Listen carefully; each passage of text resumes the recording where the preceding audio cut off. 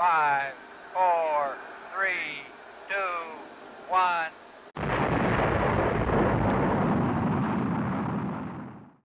Wait a minute, how did we get here?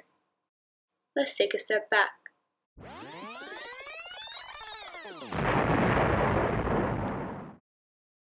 About 100 years ago, an astronomer named Georges Lemaitre looked up at the sky and wondered where it all began.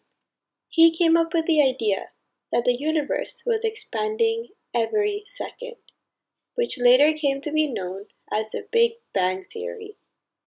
The Big Bang Theory states that the universe started with a giant blast of energy.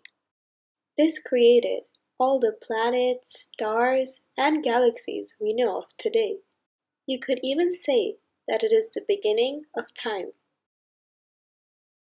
The Big Bang also created our Earth and everything that lives inside of it. The discovery of the Big Bang made more scientists and astronomers curious about space and made them want to explore space even further. It was also one of the major discoveries that led to the birth of the aerospace industry. Before we can explore any further, let's look at what aerospace actually is. Aerospace engineering is the study of technology that deals with spaceflight and aviation, or flying planes. Aerospace engineers do many things. They test, design, and make rockets that are sent all the way into space. They also test, design, and make the airplanes that you sit in whenever you travel. Because they try to make things fly, aerospace engineers have to be very careful with what they design to make sure that it is safe for everyone to fly. Some aerospace engineers even become astronauts and get the chance to live in space.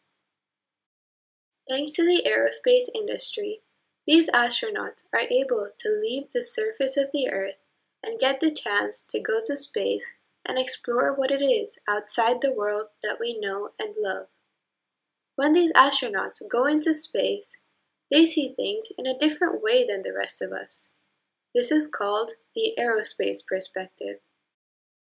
While we look up at the sky on Earth and see the moon, astronauts look up at the sky from the moon and see the Earth. How crazy is that? As you can see, aerospace engineers can do some pretty exciting things in their career and learn about many exciting things along the way. In the next video, I'm going to be teaching you a few things that aerospace engineers actually learn in college. I hope you're excited to learn how birds, airplanes, and even rockets fly.